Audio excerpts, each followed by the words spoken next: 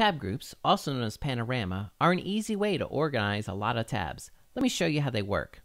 Say you're researching a topic and you're juggling a lot of tabs. If you got some news sites open, some social sites, and then everything related to your topic.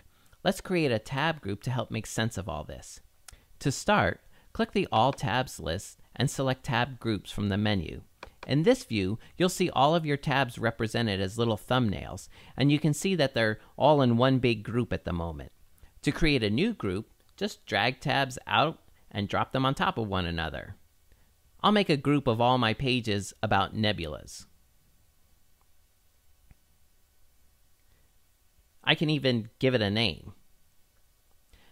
Now I'll make one for my pages about supernovas.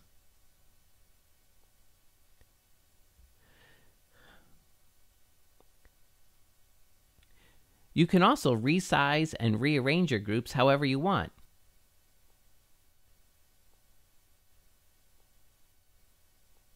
You can even scrunch one up into a little pile and quickly peek inside with just a click. When I'm done, I just click on a tab in one of my groups and I'm instantly brought back to the main Firefox window, but this time only the tabs in this group are showing.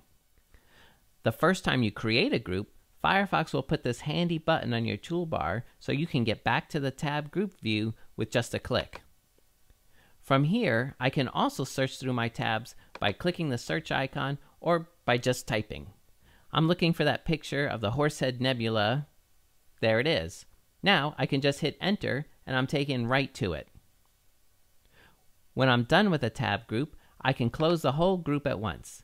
And if I do that by mistake or change my mind, I can bring it right back.